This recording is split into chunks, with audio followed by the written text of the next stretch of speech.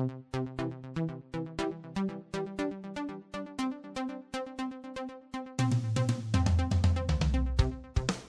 to the FNO InsureTech podcast, a place where movers and shakers from all points within the insurance ecosystem gather and discuss all things InsureTech.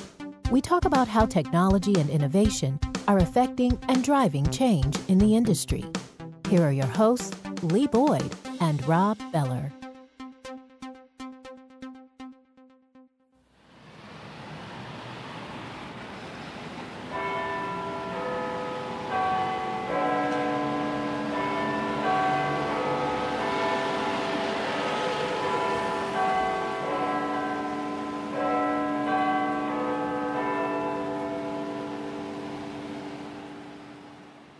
Hey, podcast world, you might be thinking, what is that sound?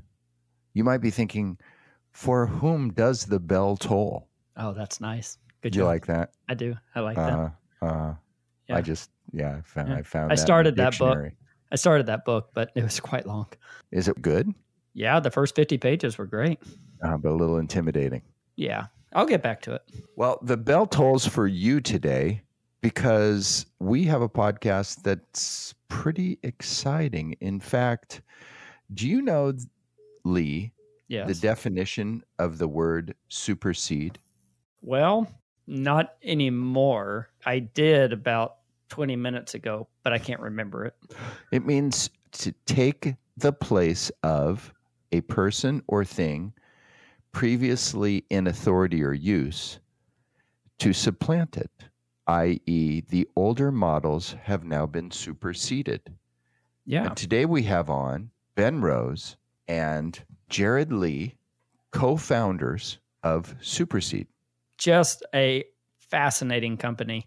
You know, we've not really, as a podcast, been able to dive into the world of reinsurance. It just has not come upon us to interview a lot of people with reinsurance. We've dabbled in it and we've talked a little about it, but today we have people who know it. They know it in and out, and they are using their company to really take reinsurance where it's never been. They're streamlining processes. They're connecting people. They're doing analytics in this space. And it is a fascinating company who not only do Rob and I agree with that, but startup generators have also agreed. And it's quite amazing. It is a remarkable company proposing and implementing a remarkable idea into a old, established, even antiquated world. Yeah. And I think they're making big waves. And like Lee said, the accelerator community that evaluates these new InsureTech startups agrees with it too. Yeah. I think you're in for a great podcast here. We're going to get to talk a little bit about these guys, how they came up with these ideas, and just really a good look, not only at Supercede, but at reinsurance. So a lot of this podcast is really focused on what, in the words of Rob, what the heck is this reinsurance thing? So we asked some dumb questions in our world that they were very nice and polite to respond to. So I hope that our listeners who, might want to learn a little bit more about reinsurance, I think everyone will enjoy this one. But we know that people listen to our podcast from all parts of the InsureTech ecosystem. And so maybe reinsurance doesn't come up on your radar because you're a distance away from it in what your particular application is. But trust me, this is not only interesting from learning what reinsurance is, but learning how to deal with a big problem in a creative way. Yeah, reinsurance is at the center of the ecosystem. It's that function that allows the rest of us to live. And so it touches every aspect of the InsureTech ecosystem one way or another. So without further ado, let's get to our interview with two of the co-founders of the three co-founders of Supercede, Ben Rose and Jerad Leigh. Hey, everybody. We have two guests with us on the show today with Lee and I. Yeah. From the other side of the pond. That's right. Both coming to us from in and around London, England. We have Jerad Leigh, co-founder and CEO of Supercede. Hello, everyone. And Ben Rose, co-founder and president of Supercede. Hi, everyone. How you doing? There we go. There we go. So happy to have you all on today. Oh, it's a pleasure. Happy to be here. Great to have you on. And we also have listening and muted a veteran of the F&O InsureTech podcast, Eleni Chen, coming to us from Italy. So this is we have an international flavor today. Is that fair to say, Lee? Yeah, I think so. Okay. Well, all that being said, all those introductions done, let's jump in. First of all, thanks so much for joining us today, guys. And I'm sure it's much later in the day than it is for us. It's 8:15. 8 hours different? 8 hour difference? Yeah, it's coming up on 4:15 here p.m. So where are y'all? Jerad, where are we talking to you today at? I am just south of the river in an area called Vauxhall, but for reference for the listeners, I'm about a 10-minute walk to Buckingham Palace. Oh, wow. As a cool. point of Do you ever get over there? Does the Queen ever see you? I don't know if she sees me, but I run by it on my sort of daily running route. It's less than maybe a mile and a bit from my house. So that's how awesome is that? Frequent spot on my running route. When I run, there's just a lot of houses, and it's quite boring. You run by Buckingham Palace, which is also a house, I guess, in some respects. That's true. That's true. Yes, kind of one extreme of houses. Indeed. Ben, where are you? You told us before the podcast that you have recently relocated outside of London. Is that right? That is right. We're embracing the remote work revolution. So I'm now actually out in the countryside. So when I run, I only see sort of sheep and cows. But I'm on the border between England and Wales, which is very peaceful, more productive than ever. That's wonderful. Based on the movies, the countryside of England seems just absolutely wonderful and just beautiful, and somewhere I would like to visit. It's very idyllic. You have we don't have many proper mountains, so if you want proper mountains, go somewhere else. Go to Scotland maybe, but preferably the Alps. But we've got those nice soft rolling green hills that seem to go on forever. So if that appeals, you're in the right place. So we have to ask the question of you guys that everyone has on their mind right now, knowing everything we do about Supercede, and that is, do you watch The Crown? Yes, that is what we were all thinking. Everybody's wondering that. Our household absolutely does. Very big fans of it. Binged the first season in a relatively quick succession. Same here. Ben, as a citizen, what about you? What do you think of The Crown?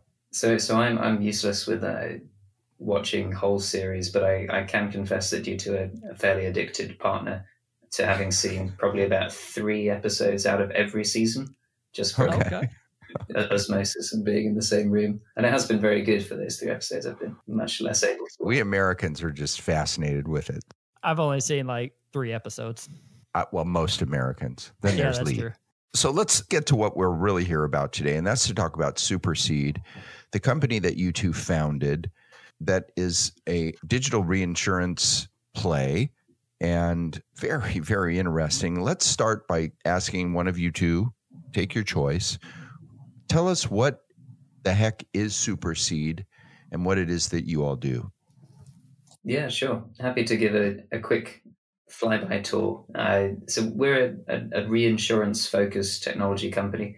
As you mentioned, we're fully independent, just sort of Jerad, myself, and our team on a mission to try and make the reinsurance industry better for the people who work within it. We were both practitioners ourselves, and we help all of the practitioners, whether they're cedants, brokers, or reinsurers. We've crystallized our solution in this past year or so to focus on each of those key players. So we have, for the beginning of the process, for those cedants, those reinsurance buyers, a product called Analytics, which is all about helping them get their data into the right shape before the reinsurance purchase, which you might think is an easy task, but it takes firms months and months to get all of the sort of pitch ready before they go to market to say, here you are, here's all our data, here's our bordereau, our loss runs, our premiums and rate changes and triangles, etc. This is why you should reinsure us. That process is a copying and pasting and Excel and zip file nightmare. So we have our analytics solution to just sort that out and make it much easier for the cedants. Then for all those brokers out there who deal with massively complicated reinsurance placements. So this is very close to Jerrad's heart, as he was a reinsurance broker on some huge Japanese deals where they had, I think, something like 50 or 60, 60. This is underwriters per risk, meaning wow. It's an absolute nightmare to administrate. You go through quotes and collect all those quotes, and then you go through authorizations, and you're going back and forward every time with sort of 60 different counterparties. So we built Supercede placements as a means of managing that really painful workflow with bits of helpful automation everywhere. So you still retain all of the control and decision making as a broker as to who you want to trade with and how much different underwriters are going to get. But we automate all of the back and forth and the tracking and the admin, which is great. And then, of course, we don't forget the reinsurers themselves, without whom there would be no reinsurance. And for the reinsurers, it's a bit closer to my experience as an underwriter, where business development and trying to find deals is at the moment very reactive. You sort of sit and wait and hope that based on your wining and dining and conferencing activities, which have been a lot less lately, as we all know, based on that, you're hoping that some brokers are going to bring over or email over some submissions that you might be interested in writing. So we're turning that on its head a little bit with a product called the Supercede Network, where underwriters can build a sort of social networking or professional social networking profile that shows their risk appetite. So what lines of business and regions are they interested in? Products do they write? So that brokers can actually actively go looking for reinsurers that they want to share deals with.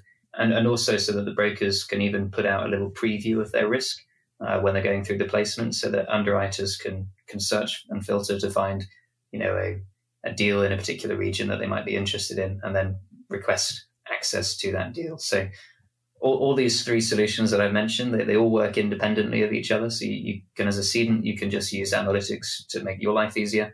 If you're a broker, you can use just placements to make your life easier, and the same for the network. You can join that and make yourself available. But they also all talk to each other and all plug into each other to create a really good ecosystem effect through that as well. Let's take one step back and talk about reinsurance just for a minute, because I guarantee you there's people listening to our podcast who've heard of reinsurance, or maybe they haven't even heard of reinsurance, but they don't fully appreciate or understand what it is. And I'm probably one of those people.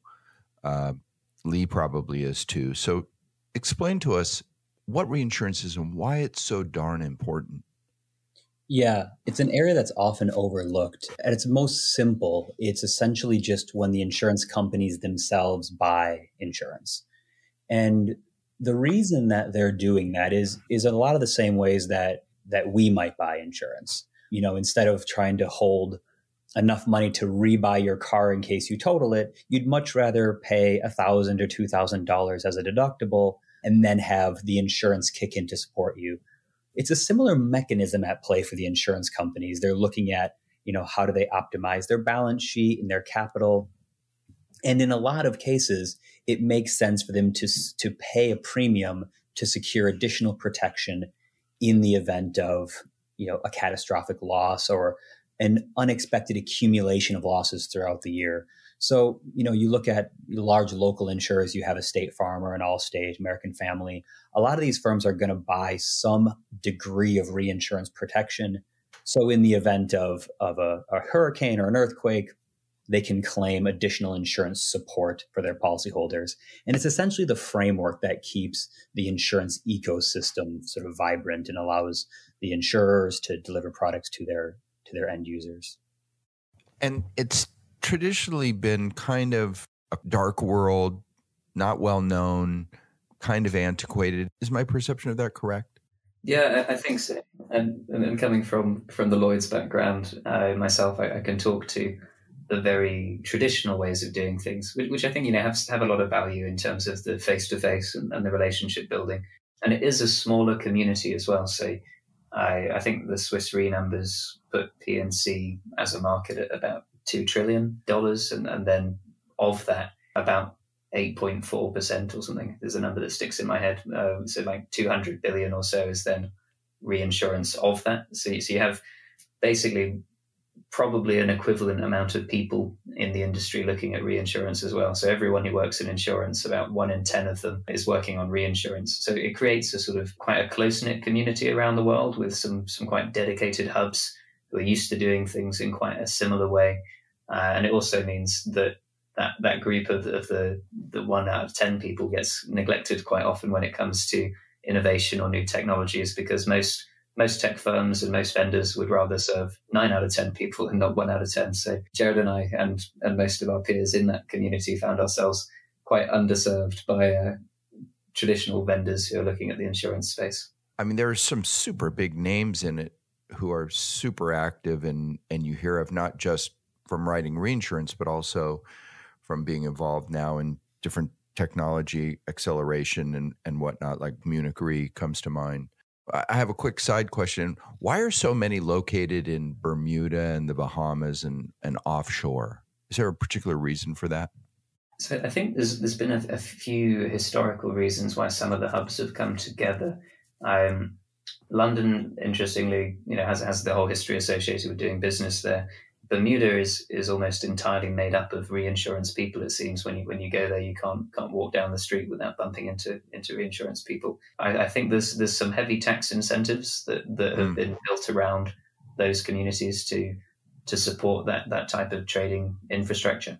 And I know that it's actually, I don't know if you've been out to Bermuda and if you've met or spent any time there, but it's really quite fascinating just how much the state and the culture is built to support reinsurance as an industry in a very collaborative way. So you have the national sort of leader of the country attending reinsurance conferences and talking about how important it is that Bermuda stays at the forefront of reinsurance innovation, which is really hard to imagine. Biden in the US or in our case, Boris Johnson standing up and doing a talk or appearing at a reinsurance conference and talking about how that was, in their top 5 priorities for the year. So it's quite cemented, I think, some of these locations as reinsurance hubs. The other thing I would add to that, which I think is an interesting element, is that part of it is made possible by the fact that reinsurance licensing globally differs quite radically from insurance. Whereas in insurance, you oftentimes need local paper and local regulatory or state level reporting requirements. Reinsurance operates by design on a global basis. And so when you think about deploying essentially a capital vehicle on a global sort of, on a global footprint, the way they sort of think about it is where are there the hubs for us to sort of anchor that capital, whereby we can access risks from all over the world. So the Bermudan reinsurers are writing deals from everywhere on the planet, not just a certain geography or similar. So it's not just them reinsuring risks in Bermuda. They're reinsuring insurers in Asia and in North America and across Europe. And so it's looking for ways for them to sort of anchor that capital position, but knowing they're going to be deploying it on a purely global basis. And capital is really their business, as far as I understand it, that reinsurers provide, the backup, the money, the insurance, if you will, to do that. And the amount of money is extraordinary. It's a stunning number, like you said before. Where does that money come from? Does it come from the policyholders paying their premiums? I mean, there has to be some backup to all this. Yeah, it's a really interesting one, and I think the way that we've seen the alternative capital market arise is really interesting as sort of a side narrative to this. So you have your big traditional reinsurance companies, say the big 4 Europeans, the Munich Re, Swiss Re, SCOR, and Hanover Re, who are all very much based around a traditional sort of equity-based model where effectively you're getting reinsured by a company and that company's balance sheet is on the line. So at the end of the day, you're guaranteed that your reinsurer is going to pay so long as that reinsurer doesn't go out of business effectively and run out of money. So they're holding very large amounts of capital and assets themselves in a portfolio, aiming for enough diversification, obviously, so they don't have to hold the full amount that they would need in order to pay claims. So they're mixing, Japanese typhoon with Californian earthquake and with European windstorm, etc., so that they've got many sources of premium that they can use to fill up that float that they can pay out of. But what's been really interesting, as I was sort of hinting at there, is that over time, and I don't want to put a number of years on it because it's been happening for a very long time, just ever more increasingly, as we have seen it become easier and easier to introduce more capital markets capital that's not attached to an entity and the actual sort of running of that company anymore as the guarantee. So you're seeing collateralized forms of reinsurance where it's quite literally the money needed to pay your claim is set aside in a special purpose vehicle ready for that claim to be paid. So you're then choosing as a buyer of reinsurance, do I want to be protected based on whether or not Munich Re continues to exist as a company, or the guarantee that this special purpose vehicle has this money in it for me anyway? We could talk for ages about that if you're interested. There's loads of pros and cons around the different forms, but I guess the more traditional answer is it's just a huge accumulation of premiums from many different perils around the world that's been built up into a company that you're counting on being around, much like we do as policyholders. I have become so interested in reinsurance over the past few years since I first went to InsureTech Connect and realized all these companies were out there. I was shielded from it. I just didn't know. So we have the 4 main ones that you had mentioned. Are there new major companies coming in, or is that what you're referring to as a special vehicle? Like, is it an open market where new reinsurance companies are just popping up? Yeah, it's a fascinating space at the moment. So you have the big 4 Europeans, as I mentioned, as sort of one cohort. Then you have a number of state reinsurers have typically been the largest players. So China Re and Korean Re, 2 of the big ones, where historically they were sort of mandatory reinsurers. So if you were an insurance company located in Korea, you had to give at least 50% of your reinsurance that you were buying to the state reinsurer before then shopping overseas for your reinsurance. Wow. But over the last sort of 10, 20 years or so, many of these state reinsurers have changed their models so that they're now able to benefit from the diversification again of, not being on the hook for if all of, the risk happens in one country at once, but instead spreading their own portfolios around the world. So you have these big state reinsurers that play as well in the game. And then, like you were hinting at there, you have some other challenger players that are growing very quickly. You have a mixture of insurance companies, like specialty insurance companies that have large reinsurance arms. So AXA has AXA XL Re, MS Amlin has a large reinsurance arm, and a number of others sort of in that group. But then you also have some more pure play reinsurers like Renaissance Re, who, depending on how you measure things, come out as a very high ranking in terms of size. As you were getting at there as well with the sort of alternative players, some of these reinsurers now are also starting to mix the way that they do business between trust in my balance sheet and me still being around, and trust in me as a expert pricer of reinsurance risk. So RenRe in particular, and a number of others, will write sort of risk-free deals on behalf of third-party capital, and then they'll receive fee income in exchange for doing that underwriting well. So that if you're a capital markets investor, a big pension fund or something, you effectively pay RenRe to try and get a return on your capital instead. So there's some really novel ways emerging for how this risk can be underwritten. And all RenRe is doing is they're providing all the pipes for the money to run through, or the information, the analysis, whatnot, the expertise, Exactly. but not the capital. Yeah. Exactly. Yeah. So let's talk more specifically about Supercede and how you guys fit in this weird, crazy world that you work in.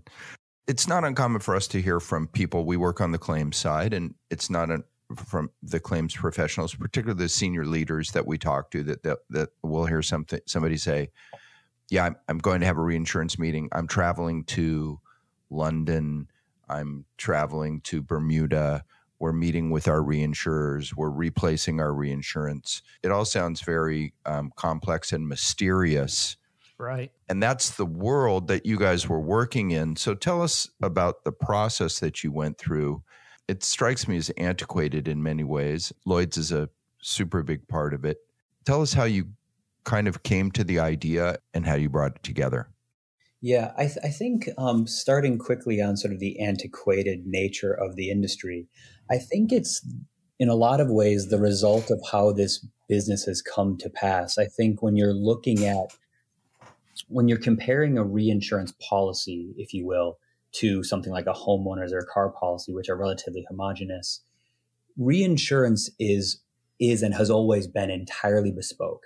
So an insurance company can purchase any number of products, on a combined multi-product basis, like they can do property and casualty together. They can carve those things out. They can aggregate the policies that they want to cover in any number of ways. And the policies always get structured in a huge variety of ways. There's not just here's the reconstruction cost and, the personal property component. There's, it's usually towered or tiered, and there's a variety of mechanisms that you can build a program with. And as a result of this being entirely bespoke historically, it's been really hard to digitize in the same way you've, digitized or automated purchasing car insurance or purchasing homeowners insurance, which have relatively standardized features at any given case. But there's been this sort of effort for the last couple decades to make an effort to do this. When I was working at Aon to start my career, I got really involved with some early efforts that Aon was building to help place facultative reinsurance automatically, which is another type of reinsurance. They began to sort of put these policies together, but even at the time, I was sort of recognizing that a solution built by one big company wouldn't really service the industry or the policyholders sufficiently, because as we've sort of described a little bit, you have the case where it's not sort of a one-to-one, it's a tripartite relationship between the insurance company or the cedent, the broker who sort of supports them, and then the reinsurers, which is oftentimes a panel or a subscription of reinsurers on any given deal. So trying to build a solution for just one company never really fit the bill.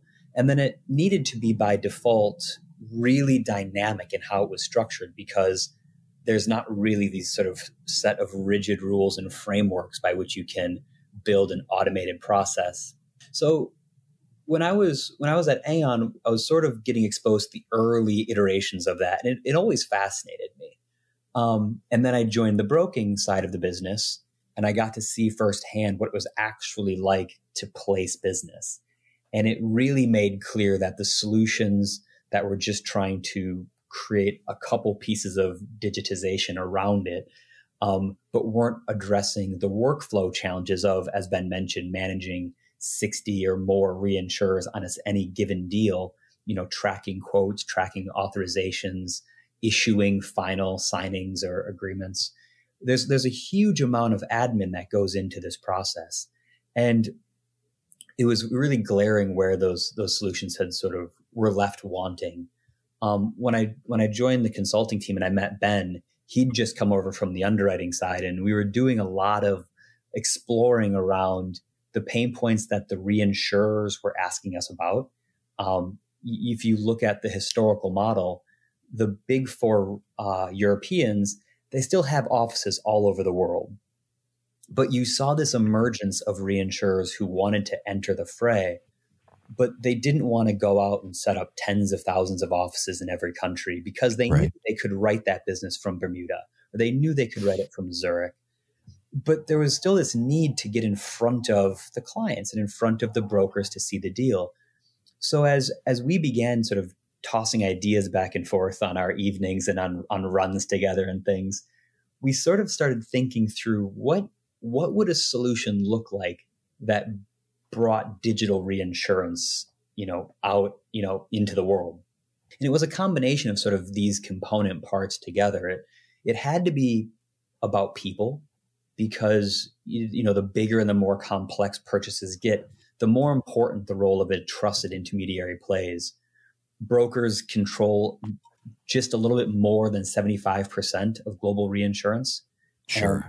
And that's not a technology issue. That's because the clients just so deeply value the role the broker plays. And then you had this need to help those brokers find the right underwriters, but also let those underwriters who didn't have offices in every country more easily find brokers and risk. And it began this emergence of the earliest version of the company, which was called Riskbook at the time. And then through that discovery, we began to sort of lean into the data piece, which is now our analytics proposition. But it was us sort of thinking through what are the pain points that the people in the industry are actually telling us they feel, and what were the pain points that we felt whilst we did the work. And then from there, beginning to sort of unpack the component parts and put together what we thought was a solution that fit the bill. At its core, who is your main customer? Is it the reinsurance? Is it the underwriters? Is it the broker? Is it everybody? And it's this whole place that everyone can go and meet and find?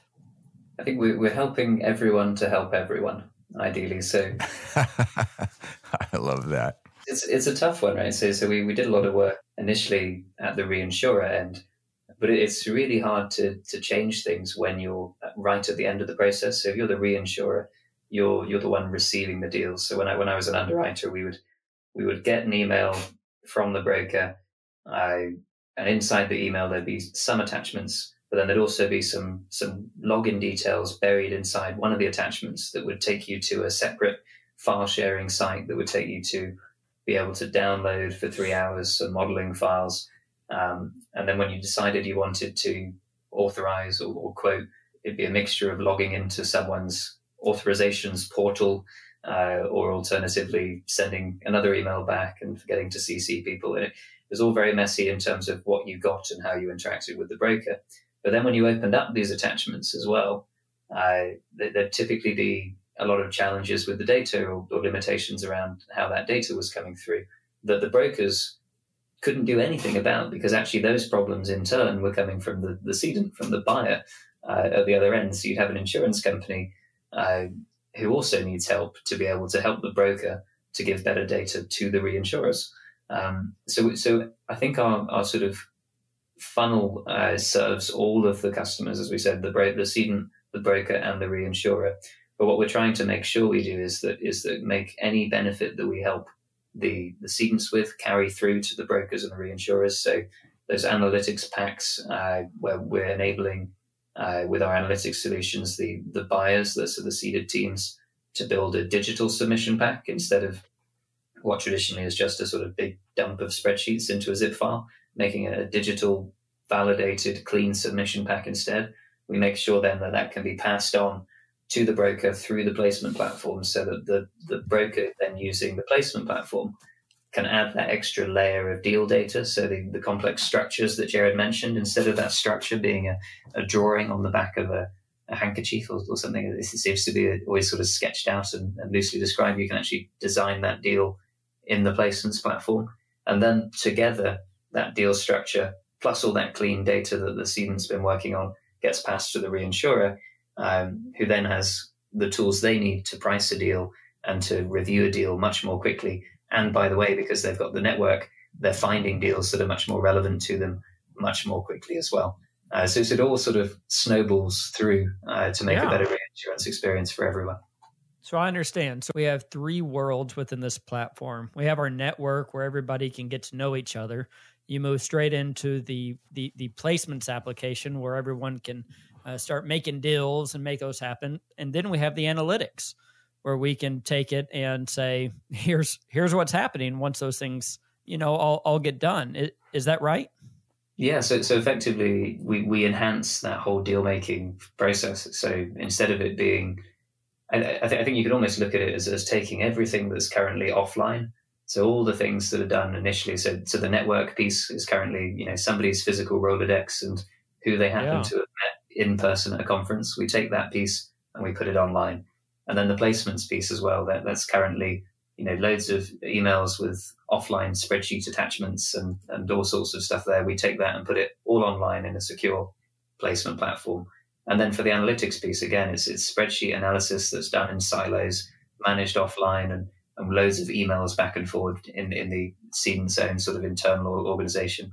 And we take all that, we make digital submission packs instead that can be shared online. So we really bring all of that sort of stuff that was offline online, so it can just be shared so much more easily. And it makes everybody's job That's much better. fantastic. So you took it out of email. I would think that there's so many people in the reinsurance world who would be saying, essentially, oh, thank God you guys are here. I would imagine. We needed you so desperately. Is that what you're finding? We're finding the feedback to be incredibly positive. Yes.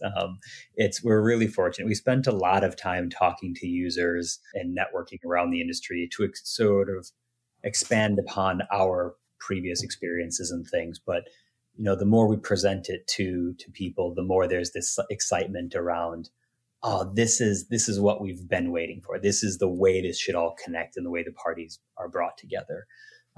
We make the placement platform piece and the network piece entirely free. And again, it's to make it where it's super easy for anyone to get involved. For, if you're a really small broking firm or a new reinsurer that's just being set up in Bermuda, you instantly have access to what is becoming the sort of worldwide tool to connect the reinsurance industry. So that connectivity piece was just always super, super important to us. And we didn't want to have it where this innovation that everyone is almost clamoring for is sort of left to only the biggest firms who can afford these massive subscription fees and licenses and things. So we've done that intentionally. We do charge for the people to use the analytics piece because it's an additional tool that they can have. But when you think about how we connect this industry, the feedback that we've been getting is amazing. And, when we remove the barriers to entry around that, the engagement has been fantastic because it's helping to facilitate and streamline all three parties around data flow and deal flow and everything else. So it's been a really positive reception. Are you finding that people are utilizing the free areas of the social media type part, the networking part, but not utilizing the pay portions of the website? How are you dealing with that? There's an ease of initial engagement at the different stages that helps the acceleration of those two. The network piece is by far the most used component just because it's essentially designed to reflect sort of like a very built for purpose LinkedIn or something where you go there, you say what you're interested in looking at, those parties can find each other. We've added new tools for brokers and underwriters to manage their contact lists. So as a broker, there's all these different reinsurers, but they all have slightly different appetites. So they want to write slightly different lines of business or they have different geographies. But I might represent clients across a variety of those. So what this new tool is allowing me to do is not only engage with a much wider audience, but also begin to track and follow those individuals based on my own categories. So I have a list of underwriters who I know really like Japanese earthquake business. So I have them on one list. And I have another group of underwriters who I know are really, really big in, U.S. hurricane business. So I maybe track a list of those. There might be people who are on both. But for a lot of companies, they're different people. And it might be as well different individuals within those firms. So Munich Re is sort of the most well-known example. They certainly write all of those types of business. But the individual underwriter who's in charge of those or writing that business will probably differ. So we've built this tooling around helping you not only track just what companies you want to write, but which specific individuals at those firms should you be engaging with and working with. I'm thinking you're like your social media type thing for the reinsurance industry. On this part of your ecosystem that you've developed, there's all kinds of different ways that you could monetize that in the future, much like social media has. Specialized advertising or reaching out to certain people that need certain things depending on their profiles. Is that on your roadmap? Yeah, when we think about the broader ecosystem, there's a lot of things that open up there. I think that's a really exciting potential one. To finish off the other question, I didn't mean to Sorry. I didn't want to shortchange you on the answer there, because that's so easy to engage. We have quite a lot of engagement with that. The next level is more, you have to have a bit more company engagement to do placement. Again, it doesn't cost, but there's a bit of, let's make sure the company is ready to engage and do that. And then the third is on the analytics piece. We see a very high correlation between brokers who want to start doing the placements, and depending on the type of business that they write, if they write a lot of treaty business, the appeal and the interest in also licensing the analytics solution is quite significant. So you're not seeing a huge drop off between those two things, especially for the slightly larger firms. But you're right. So when we think about how this ecosystem evolves, and we very much think about it as this ecosystem that's emerging, there's a lot of really exciting things we can begin to do. And if you think about the networks and the appetites, is, promoting different things and making sure that, someone is seeing a thing that you want to mention or articulate, or helping, prioritize risks to an underwriter that they might be interested in. So kind of like that Amazon, people who bought this also buy that analogy. Yeah. So these types of things, but there's a whole suite of services, and there's this analog ecosystem that already exists. We use the Zillow or Zoopla model quite a lot, and I think there's a lot of similarities there, where you have calculators, and you have school mapping zones, and there's all these sort of things that historically have existed in an analog world, but in these ecosystems, you're sort of seeing it converge, where it's really easy for you to, move out of Waco into Boston, but have a good sense of where should I go in Boston? What are the good school zones? What is and narrow down your house search and find the right, mortgage provider and all these kind of things. They've made it really easy for you to go to one place and sort of support you on that journey. And we see ourselves playing a similar role for reinsurance. That's a great analogy. I can see that exactly. When you're facing a task that's so complex and monumental, it's nice to have a way to sort down to, the key aspects of it, right? And in that example, we're not taking away the real estate agent. You don't want to go onto Craigslist and buy the cheapest house that's on the site. You want to make sure it's the right one for you and your family. You still want to have the agent sort of confirm that what you're seeing and is what you're getting, and give you that additional sense of comfort that this is the area, or this is, the inspections have gone well, and give you that sense of comfort. So it's not about removing any one party, but it's just about really streamlining the way that those parties connect. And then you look at the additional players, someone who's doing repairs or moving facilities and moving vehicles and companies. Again, it's just helping you find the party who can help you do an additional adjacent task and vet them and make that really easy. So we see this whole ecosystem beginning to emerge out of what we're doing.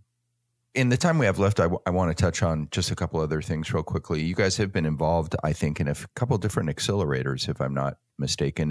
And most recently, I didn't even know that Lloyd's has an accelerator. Is that correct? And you guys were recently chosen to be part of it? Yeah, that's right. So super excited to be a part of the Lloyd's lab, as it is known, which again, is a very competitive sort of accelerator. I think we were very lucky to be, you make your own luck, but we were very, very lucky to be chosen as one of 11 startups, I think, that are going through out of, I think, nearly 200 applications. So wow. Pleased to be in the zone now and working really closely with a number of Lloyd syndicates. The way they structure it is they assign you mentors, or rather mentors assign themselves. So mentors kind of volunteer themselves to become your attaché and guide you through the Lloyd's ecosystem. So we're having really incredible progress, much more quickly than we get outside of an accelerator or a normal environment traditionally. So you have this brief window of magic where for 10 weeks, the Lloyd's community is open to the idea of exploring innovation on a whole new level. And they're up for trying new things and opening their ears where normally they've got to focus on business as usual and keeping things running. And we're the lucky few at the moment who get to go through that process with them. So speaking to many syndicates, every week at the moment and helping them see how they can adopt Supercede. I'm wondering how big of a party you guys had when you received notification that you were in the cohort. It's a good question, and it's a funny one. So we've struggled with parties recently. So our whole team is remote, which is great in many ways. I think we all love being remote, and we started the company as a fully remote company. Our co-founder on the technical side, so there's a third co-founder, Jason, who's our CTO, who looks after all the technology. Is a very much a tech nomad who travels the world with his laptop coding away, and he's introduced us all to this amazing remote life. But we haven't quite worked out how to do parties well. We're getting good at offsites, virtual offsites. We're getting quite good at now, but parties are hard. So we're hoping that when the world reopens up, we'll do a big event, celebrate all these different things, the Lloyd Lab and others. I mean, that needs to be a big old party, because that's a big deal. Hey, I do have one question. I would be sad if I didn't ask. How does a concert pianist from University of Oxford wind up in the world of insurance? How is that?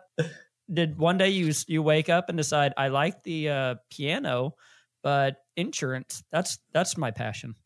That's a great question. So somebody's been checking out my online profile, clearly.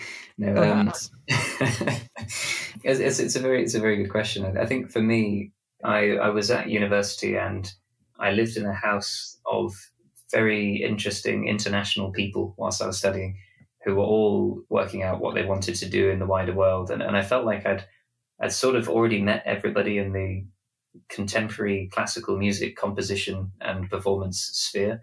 Because in that sort of musical space now, they've decided that there's sort of, you've got all the old composers who've mostly died now. And it's a weird frozen moment in time where we try and work out what happens next in a very small room for who knows how long. And I wanted to go and see more of the world, basically, and go and meet new people, go on these journeys into other spaces that I hadn't been into.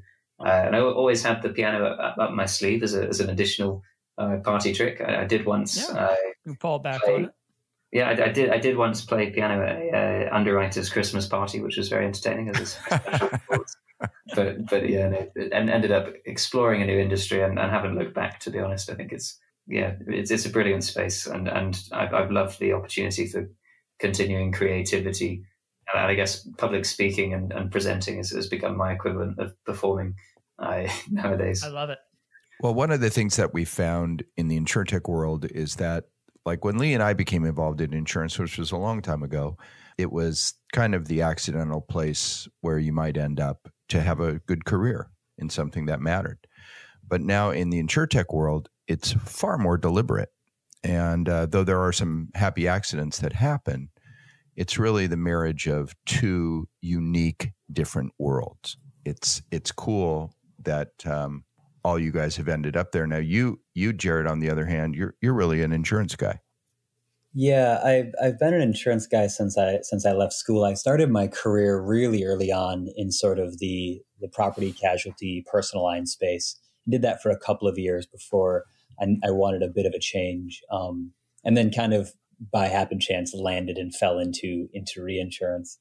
But yeah, like Ben, found it immediately fascinating and sort of never looked back. I think I'd always had a passion and an interest in how technology impacted industries.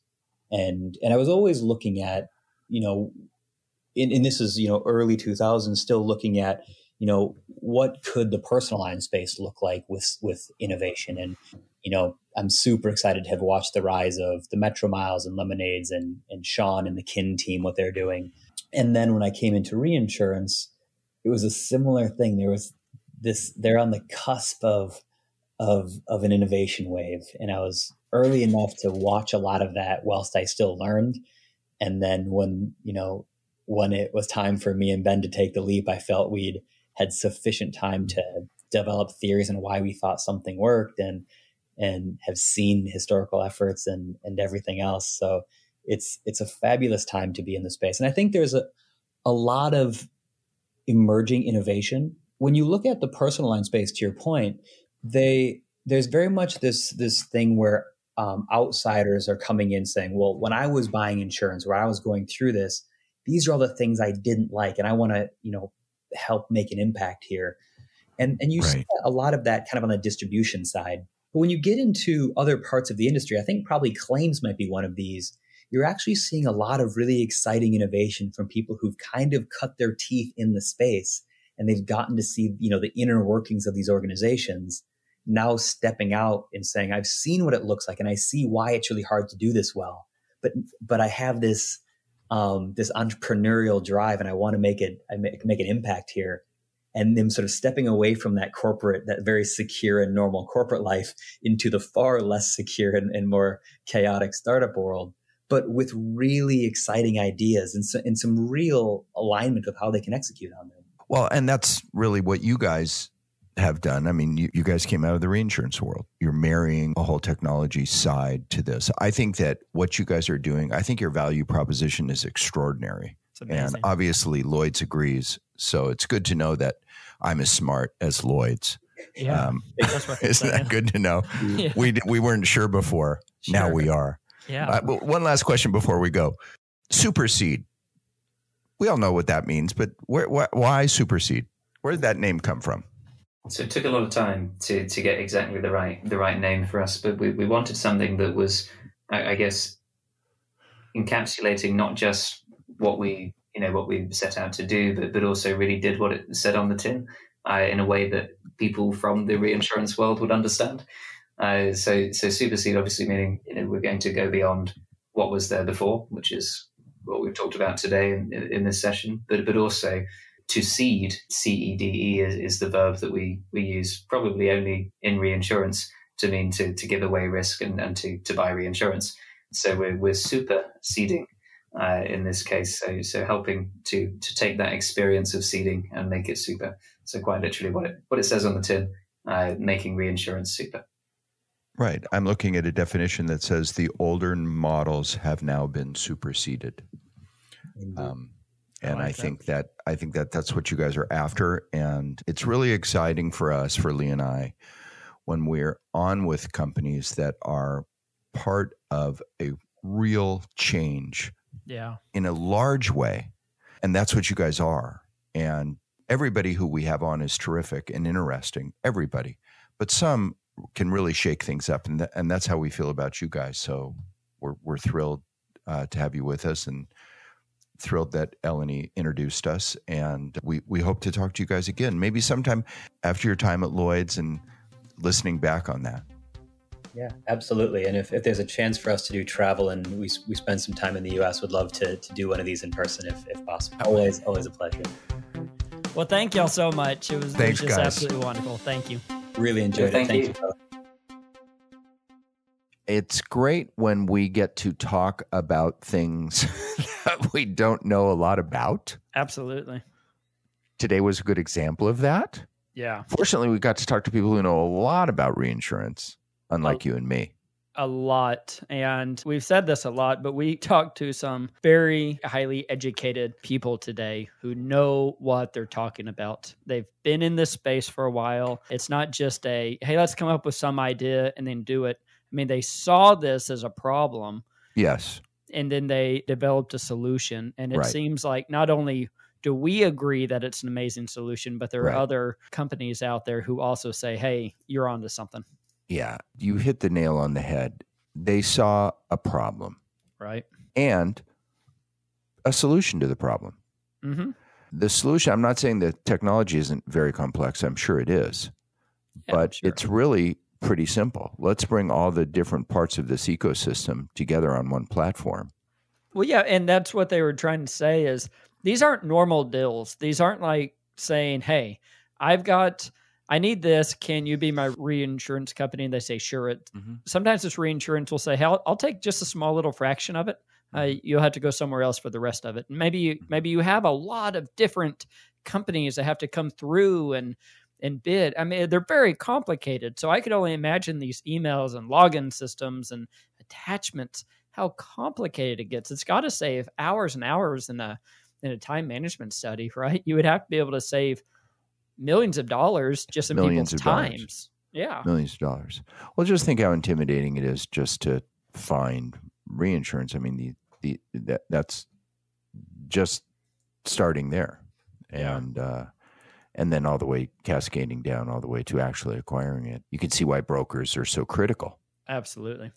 I thought it was a great podcast. I was very excited that this one came up. Great podcast, great idea. We thank Eleni for making the introduction, which is, what happens when you've done a bunch of podcasts like we have. You have your own little network and ecosystem. And so we thank her and wish her all the best at Supercede. And we thank Ben and Jerad for being with us. I had a thought when we started, and that is Ben and Jerad. Sounds like an ice cream company, doesn't it? Well, whenever I was searching for Ben on piano, I kept talking about Ben and Jerry's on piano. So, yeah. Well, we thank Ben and Jerad for a delicious podcast. It was very sweet. And nice. We thank you guys for putting up with us once again. Yes. At least we hope we're informative. And that's the price you pay for listening to our podcast, is having to listen to us. Mm-hmm. We thank you for being here and look forward to seeing you next time on FNO InsureTech. Goodbye, everybody.